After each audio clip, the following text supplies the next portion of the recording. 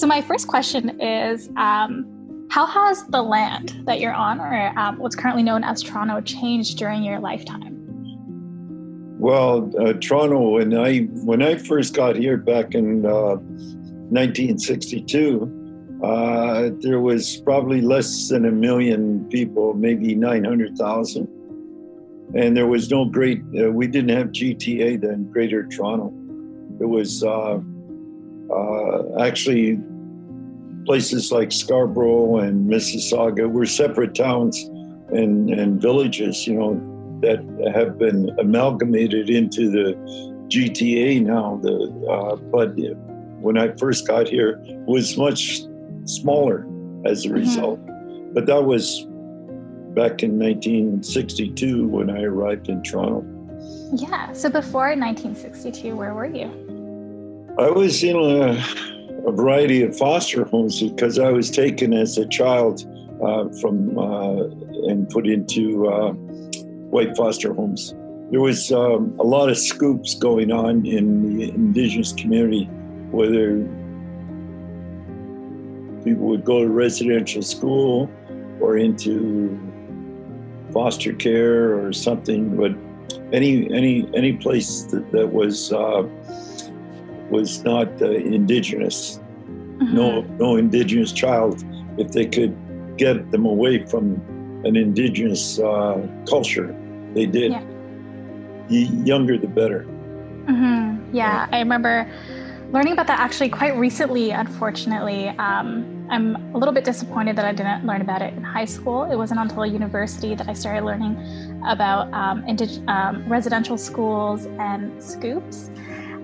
Did you find that during your time in foster care, predominantly the other children were also Indigenous?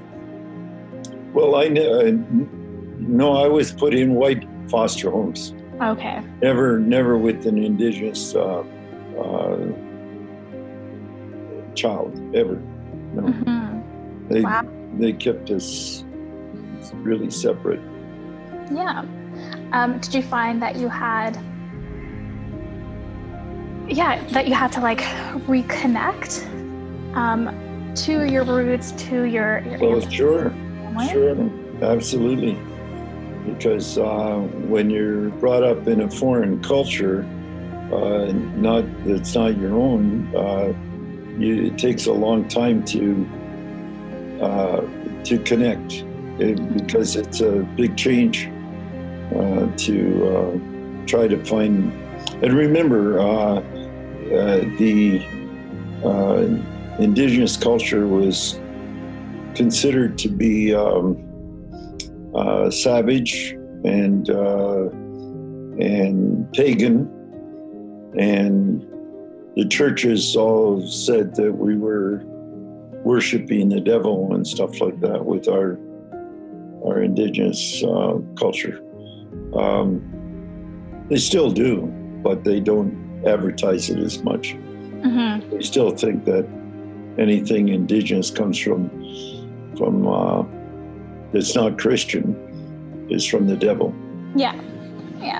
Do you find, or when do you think that transition really happened, that you were reconnecting, or like what age do you think? How old was I? Yeah. I was 16. 16? Yeah. And what did that look like for you? Well, it was like getting out of jail